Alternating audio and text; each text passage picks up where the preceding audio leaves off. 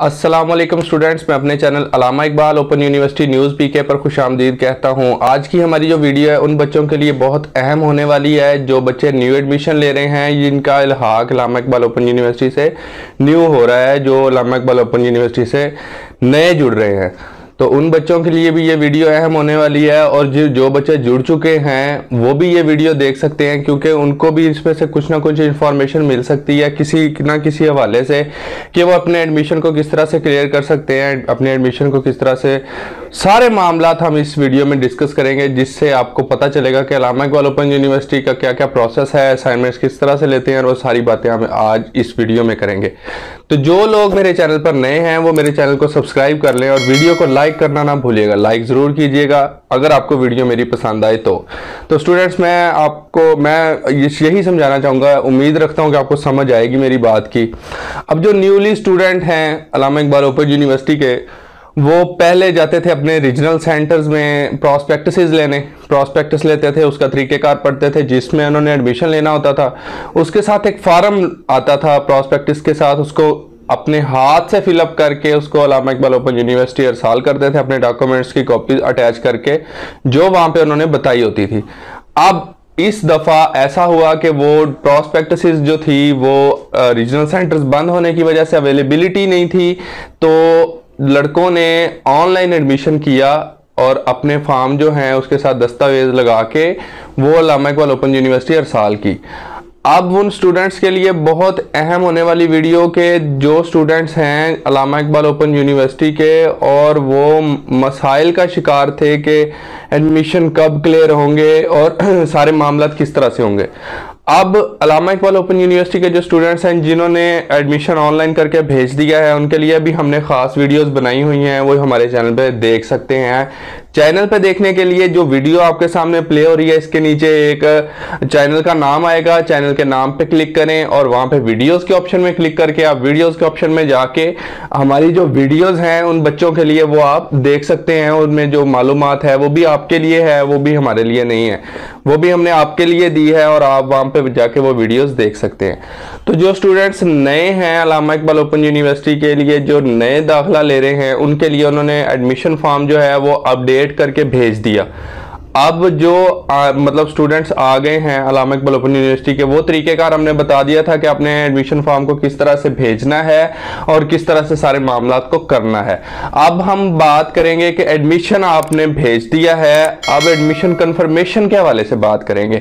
Allama Iqbal open university से 4 लाख से ज़ायद तलबा जो हैं वो अलामा इकबाल ओपन यूनिवर्सिटी से तालीम हासिल कर रहे हैं, ठीक है। इसकी वजह से ये है कि अलामा इकबाल ओपन यूनिवर्सिटी जो है, इसका जो निज़ाम है वो थोड़ा स्लो है, थोड़ा आराम से वो एडमिशन को जो है कंफर्म करते हैं। वो इसके लिए 2 महीने भी ले लेते हैं, इसके लिए वो 3 महीने भी ले लेते हैं। अब इस वक्त लॉकडाउन की वजह से, कोविड-19 की वजह से मामला थोड़े से ख़राब हुए हैं, थोड़े से मुश्किलात हैं, इस वजह से हो सकता है आपका एडमिशन थोड़ा सा लेट हो जाए। तो स्टूडेंट्स, आपको घबराने की ज़रूरत नहीं है, क्योंकि अलामा इकबाल ओपन यूनिवर्सिटी अपना एडमिशन कंफर्म करने के लिए 2 माह से 3 माह का टाइम जरूर लेती है। इस दौरान आपका एडमिशन क्लियर होगा, इससे पहले आपका एडमिशन क्लियर नहीं होगा।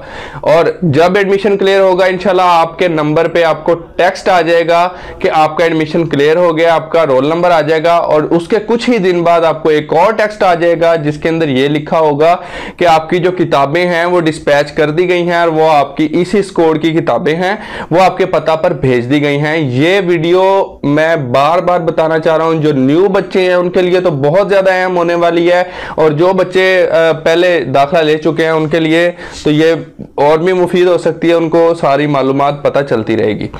मैसेज के बाद, जब मैसेज क्लियर हो जाता है तो मैसेज के बाद आपको किताबें आ जाती हैं। किताबें आप देखेंगे उसके अंदर एक मशकी फार्म होता है और उसके साथ मशकें भी होती हैं, जो मशकें आपने लिखनी होती हैं हाथ से, और कुछ दिन बाद आपकी ट्यूटर लेटर्स आ जाते हैं जिसको आपने ट्यूटर्स को भेजनी होती हैं वो मशकें। तो वो मशकों की जो परतें हैं उन पे आप ट्यूटर एड्रेस दे के और वो सारे मामलात करके उसको भेजते हैं। और ट्यूटर जो एड्रेस है, ट्यूटर के मुतालिक जो मालूमात है, उसके लिए भी हमने एक अपने चैनल पे वीडियो बनाई है कि आप असाइनमेंट्स किस तरह लिख सकते हैं, असाइनमेंट्स को किस तरह सॉल्व कर सकते हैं, अपना ट्यूटर लेटर किस तरह से कंप्लीट कर सकते हैं, अपने तमाम जो मामलात हैं एडमिशन के मुतालिक और उसके असाइनमेंट्स के मुतालिक, उसको किस तरह से कवर अप कर सकते हैं। ये हमने अपने चैनल पे पहले वीडियोस डाल दी हैं, वो मैंने आपको तरीक़ेकार बता दिया है कि आप अपने हमारे चैनल पे जाके वो वीडियोस किस तरह से देख सकते हैं। ठीक है, तो स्टूडेंट्स जो नए आने वाले स्टूडेंट्स हैं उनके लिए बहुत ज़्यादा रहनुमाई है और बहुत ज़्यादा मामनत होने वाली है। अब मैं दोबारा से क्लियर कर देता हूं, जो बुक्स आई हैं उसके अंदर असाइनमेंट्स आ गई हैं, उसके अंदर मशकी फार्म भी आ गए हैं। अब उसके साथ एक किताबचा और भी आएगा जिसके अंदर लिखा होगा कि हाफ मशक की जो मशकें हैं वो 2 होती हैं, फुल की 4 होती हैं। तो 4 आपने किन किन डेटों में भेजनी है और हाफ किन किन डेटों में भेजनी है। जो बुकलेट आपके साथ आएगी उसका सफ़ा खोलेंगे, उस सफ़े की फ्रंट सफ़े की बैक साइड पे तमाम तहरीर लिखी होगी, उसको आप रीड आउट करके उन तरीकों के मुताबिक अपने असाइनमेंट्स भेज सकते हैं।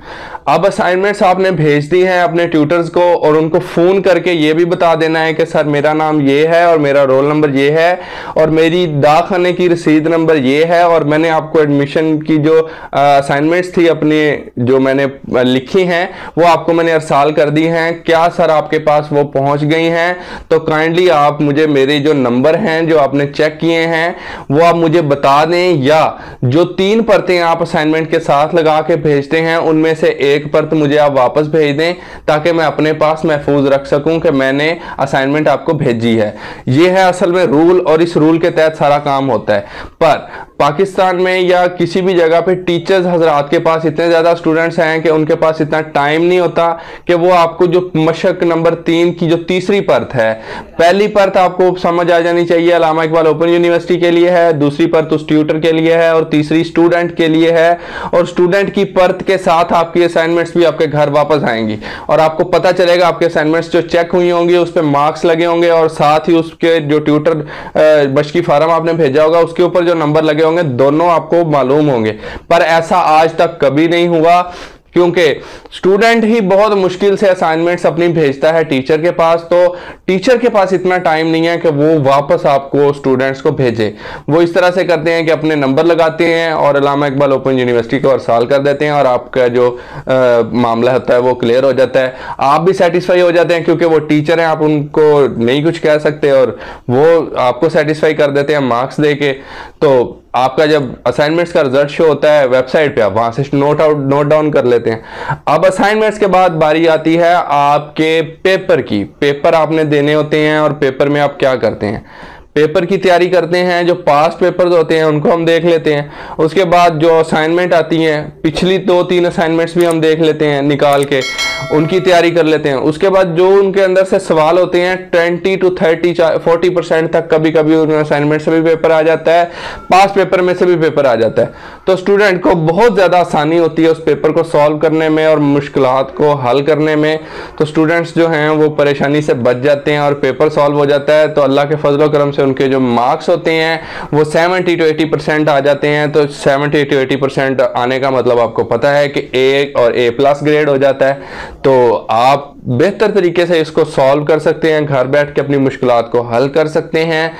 अब जो इसके बाद नए एडमिशन आते हैं, मतलब कि आपके 6 माह, अब आपने एडमिशन भेजा तो 3 माह बाद आपका एडमिशन क्लियर हुआ, उसके बाद 3 माह बाद आपने मशकें भेजी और उसके बाद पेपर अभी होने हैं और नए दाखिले ओपन हो गए हैं। तो अब आप क्या करेंगे कि उन नए दाखिलों में एडमिशन लाजमी लेंगे क्योंकि आपका रोल नंबर और तमाम चीज़ें हो चुकी हैं। एक एडमिशन अल्लामा इकबाल ओपन यूनिवर्सिटी ड्यू रखती है, जिसकी वजह से वो ड्यू रखती है तो एक एडमिशन आपका पहले हो चुका होता है तो वो पिछला ही एडमिशन साथ जुड़ जाता है, तो वो चलता रहता है। क्योंकि अगर आप 6 महीने का गैप डालेंगे और अगला एडमिशन उन्हीं डेटों के अंदर नहीं करेंगे तो 6 महीने का आपकी डिग्री के अंदर गैप आ जाएगा।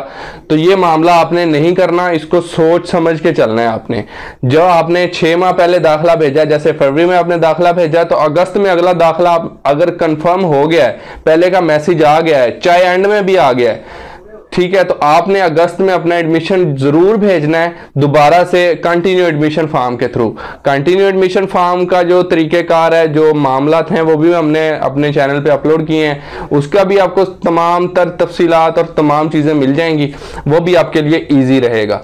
अब इसके अलावा कुछ स्टूडेंट्स होते हैं जिनको और ज़्यादा मुश्किलात ये होती हैं घर बैठे कि असाइनमेंट्स को सॉल्व किस तरह से करें। तो असाइनमेंट्स को सॉल्व करने के लिए आपके पास बुक्स हैं, हैंड आउट्स हैं, आप हैंड आउट्स ले सकते हैं। हमने अपने चैनल पे जिन लड़कों को हैंड आउट्स चाहिए असाइनमेंट्स के, वो हमें कमेंट बॉक्स में बताएं, हम उनको अपना व्हाट्सएप नंबर देंगे या व्हाट्सएप के थ्रू आपको वो असाइनमेंट्स आप तक पहुँचा देंगे। आप इजीली उसको डाउनलोड करके उनसे असाइनमेंट्स लिख सकते हैं, वो भी आपके लिए बहुत आसान हो सकता है। और जो तलबा हैं, मैट्रिक के स्टूडेंट हैं, वो तो बिल्कुल ही छोटे हैं, उनको इन बातों की समझ नहीं आ रही होगी या आएगी भी तो समझाना जो है मैं समझता हूँ कि आसानी से नहीं आएगी उनको समझ। तो उन स्टूडेंट्स के लिए ये वीडियो वो 1 से 2 बार देखेंगे तो उनको समझ आ जाएगी इंशाल्लाह कुछ ना कुछ बातों की। ये वीडियो जो है उन लड़कों के लिए भी अहम है जिन्होंने नए एडमिशन लिए हैं, ये वीडियो उन लड़कों के लिए भी अहम है जिन्होंने नए एडमिशन लिए हैं और वो क्लियर कर चुके हैं, वो अपने दूसरे बच्चों को मोटिवेट करके अपने साथ शामिल करना चाह रहे हैं, ये उनके लिए भी अहम हो सकती है। हम चाहते हैं कि जो बच्चे हैं पढ़ नहीं सकते, घरों में रहकर पढ़ना चाहते हैं और जो एडमिशन बड़ी बड़ी फीसें नहीं भर सकते, हम चाहते हैं कि वो अल्लामा इकबाल ओपन यूनिवर्सिटी से कम फीसों में अपना एडमिशन करें और पढ़ें और अपने मुस्तकबिल को बेहतर करें।